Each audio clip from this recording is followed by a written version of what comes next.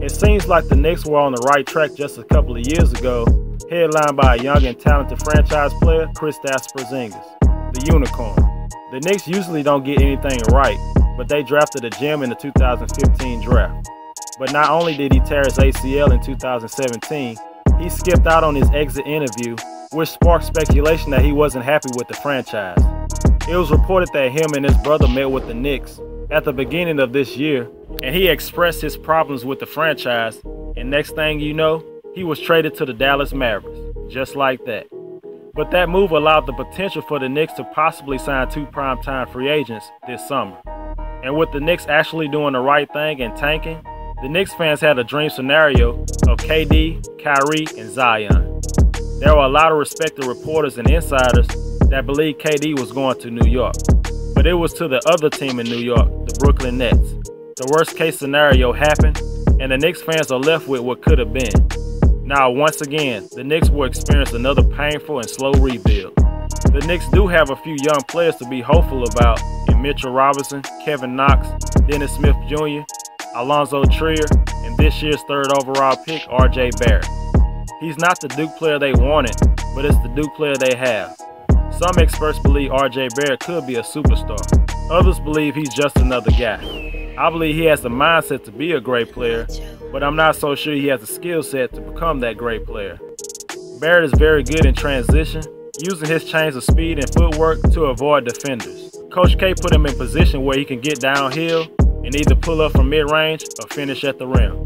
I'm not sure he has the handle and quickness to consistently get by his defenders. I believe he will struggle with his outside shot early in his career at least. He only shot 66% from the free throw line, which isn't a good sign. The Knicks will be expecting him to develop into a James Harden type, but he might be just another Andrew Wiggins with a more aggressive mindset. The Knicks last year's 1st round pick, Kevin Knox, had an uneven rookie year, which included a lot of injuries. But he's still only 19 years old and was the 3rd youngest player in the NBA last season. There are still reasons to be optimistic about his future. He did show flashes of being an impact player, but his rookie year was full of growing pains. He didn't give great effort on defense, and he only shot 36% from the field. Having 2 of your top talents in Knox and Barrett not being good shooters is not a good sign for success moving forward. And their acquisition from mid-season Dennis Smith Jr. is another young player who isn't necessarily efficient from the field.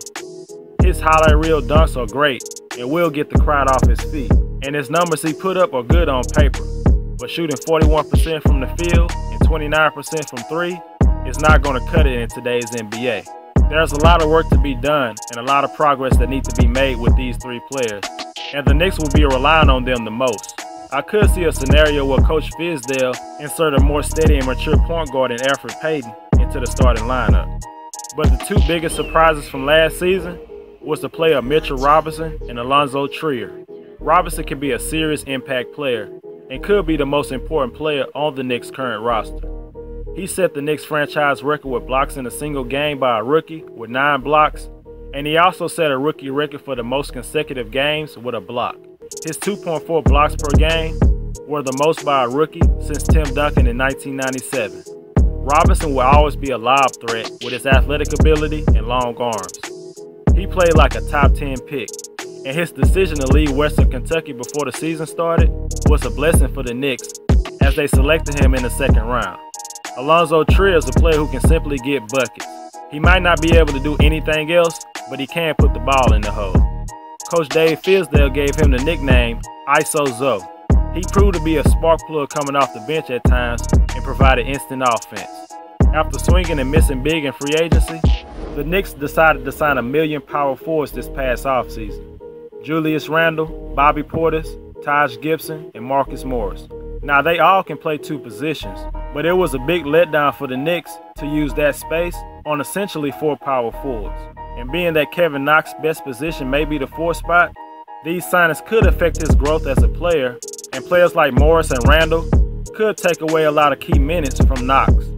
Barrett, Robinson, Smith, and Knox will need their fair share of minutes to progress this season. Of the 4 power forwards, signing Julius Randle was the only good move in my opinion. Randle will have all the opportunities in the world to put up crazy numbers for the Knicks. In the final 2 months of last season, he averaged around 24 points on 17 shots, shooting 50% from the field and 36 from 3. With this improvement as an outside shooter, his all-around offensive game is on the rise. His defense did improve, but his off-the-ball defense needs a lot of work. I don't believe Knox or Barrett will be the scorers that Randle needs next season, which will put a lot of pressure on him to score more, and he may take bad shots from time to time. I have the Knicks winning more games than last season, but not by that much.